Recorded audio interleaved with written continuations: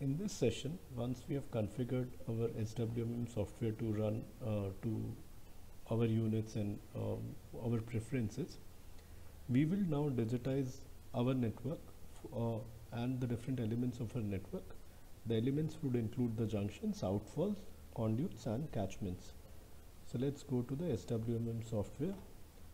So this is what our software looks like now, and before digitizing any of these elements, the first thing I need to do is start with a background image. For opening the background image, I'll go to view. There's a backdrop, and let me load the backdrop.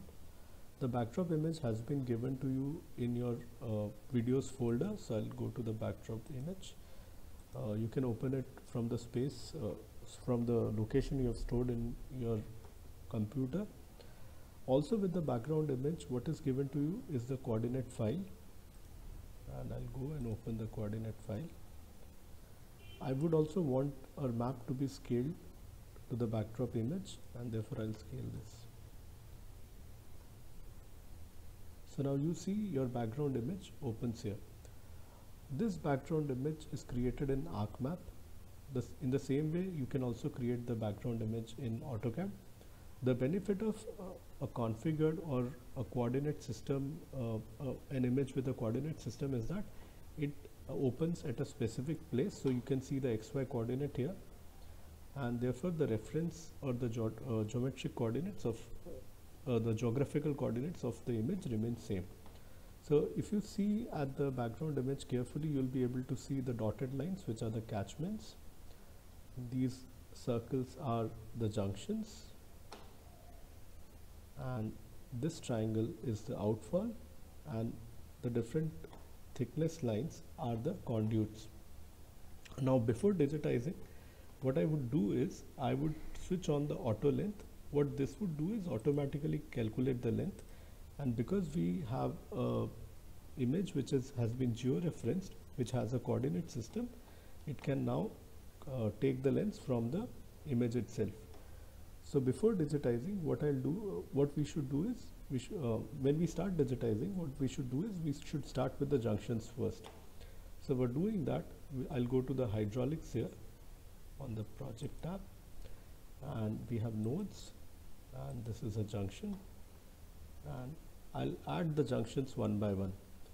So I'll start with this junction, which is my junction 1, and similarly this is my junction 2, this is my junction 3, this is my junction 4, and this is my junction 5. So what I would request everyone is to maintain the same sequence of the junctions which is shown to you in the image.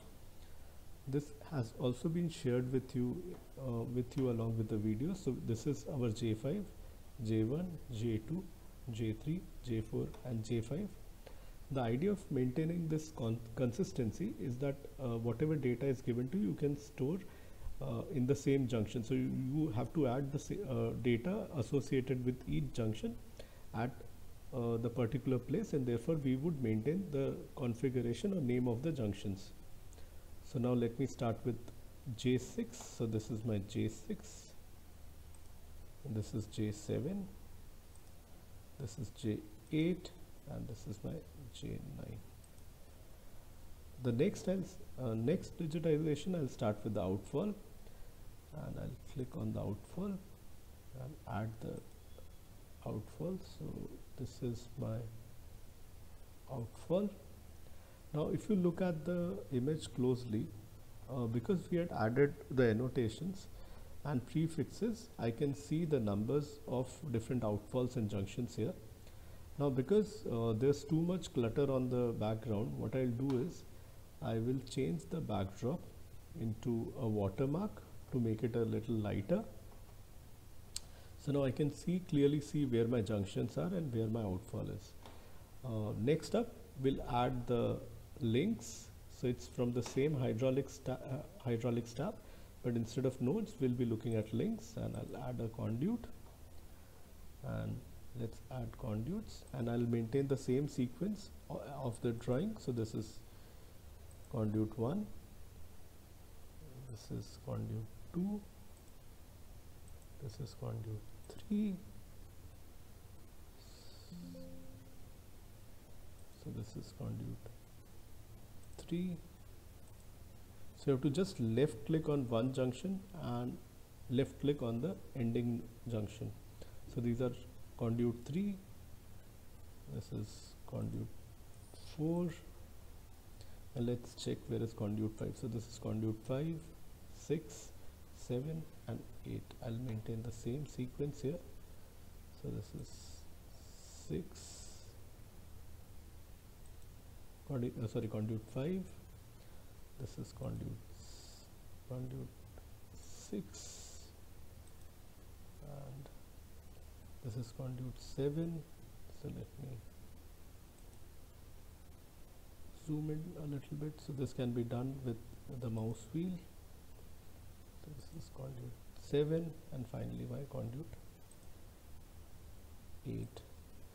Now once I do that, sorry, my conduit 8 is not there, conduit 8 is here. What I'll do is I'll delete this and I'll add my conduit 8.